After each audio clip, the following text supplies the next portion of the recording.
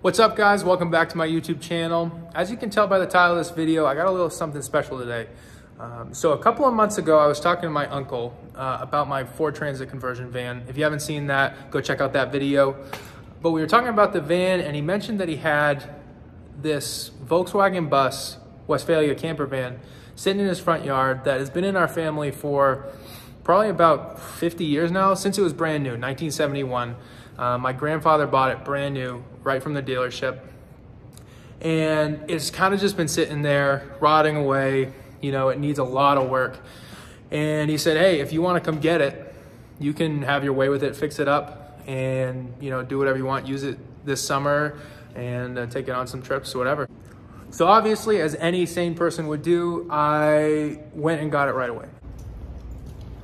So this is my new, to me, 1971 Volkswagen T2 Westfalia camper van. Like I said, this has been in my family since it was brand new. My grandfather, great-grandfather, picked it up from the dealership, and it came in at around $1,600, which for the time was quite a bit of money. So coming over here, through this sliding door, the entire inside is pretty much original. The flooring has been replaced. This comes factory with a shag carpet. So I'm not too disappointed that that's been taken out, but nonetheless, it's something to note. Up front, we got the original seats, the original door cards. Door cards are in really good shape. All the windows work. The seats you can see are kind of starting to come apart. We've got an 8-track player, e-brake. It is a manual, the 4-speed, with a 1600cc engine in the back.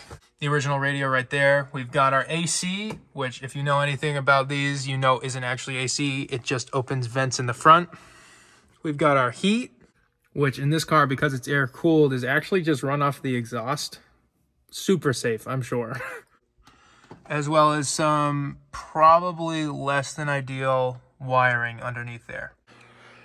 Digging further into the back here, we do have all the original cabinetry, the mirror, the coat rack, clothes hanger. We've got the original fridge or cooler box, as they're not actually a refrigerator. Just kind of a cooler chest where you can put ice in to keep it cold. Little pantry, outdoor table, spice rack, as well as a sink with a little hand pump, extra counter space, and all the other assorted bits. So in here we got the original interior, this yellow pleather material. Pretty gross, but it's in pretty good shape. We got the fold-up table here with the leg that folds down onto the ground. We've got wall plugs. These actually aren't run off a special electrical system. There's actually just a wall plug on the outside where you can plug in an extension cord for shore power. So pretty useless, but kind of cool. I believe these are the original curtains. We've got roll-up windows and aftermarket speakers, a little storage shelf up here.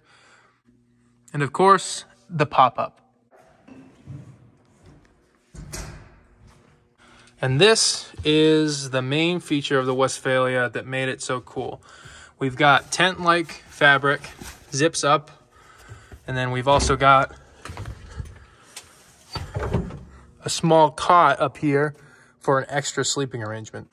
It's held up by just these 2 locking struts right here. You buckle those, pull it down, and there's a couple straps to keep it in place. Coming around back, we've got our engine compartment on the bottom, and then this gives access to the bed section. We've got our spare tire here, a pillow that my great-grandmother sewed in the 70s, storage compartment in here with a bug net. This bug net's pretty cool. See, it's got buttons on it, and those actually snap in to the bus and create a shield so you can keep the hatch open during the summer without getting eaten by bugs. This bed is also super unique. These are called rock and roll beds, or Z beds. And so the way these work, you fold up the back and it pulls on the top like a futon. And then you can pull it all out. And then you've got probably in between a twin and a full, somewhere around there. Then to put it back up, You just pull up here, push down, and you're good to go. Back here, we also have the engine compartment, like I said. Push the button here, and there's the whole 1600cc engine. You can see the original paint job here, little battery over there. This one does run good. It was rebuilt at some point. Not entirely sure why, because this bus only has 22,000 miles on it, which is super low for the year, especially for the camper van model. But it was rebuilt nonetheless, runs great, but it does need a couple of small things, alternator belt, you know, usual. But don't let all the features fool you, because this bus has been neglected for quite some time now. If you look on the floor here, you can see that we do have a couple furry friends that call this place home. I mean, this place reeks of mice pee, and honestly, just a couple minutes in there and I'm already feeling itchy.